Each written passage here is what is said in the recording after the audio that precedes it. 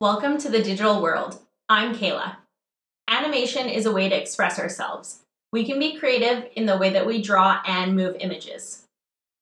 In order to learn how to animate, we're going to start with some traditional projects based in frame by frame, which is what this mission is all about.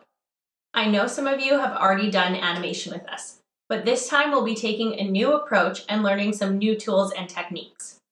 In this mission, we're going to be making a 5-frame GIF, starting with a simplified movement and drawing it in 5 frames.